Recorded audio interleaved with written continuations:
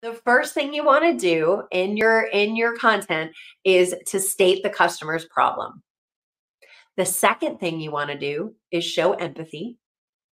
The third thing you want to do is advise them on how to solve the problem. And the fourth thing you want to do is invite them to engage. Now, you actually saw me do the first two pieces already in this podcast. So I started the podcast with stating the customer's problem or your problem, which is, hey, do you feel overwhelmed by writing content? Does your mind go blank when you know that you need to create something? That was me stating the problem from your perspective.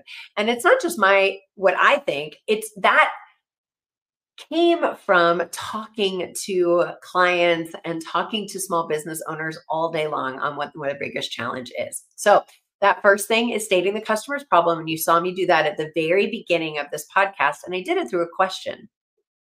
We're going to talk about that more here in a minute. The second thing I did was to show empathy. And there's a number of ways that you can do that. We're going to talk about those in detail here in a minute. But the way that I showed empathy was by sharing some research with you, right? From 42% of entrepreneurs feel overwhelmed, right? I showed empathy by doing that, as well as sharing the fact that it is a struggle for me as well. Now, what I'm starting to do is I'm giving you, number three, advice on how to solve the problem. We're going to spend more time on that here in a moment.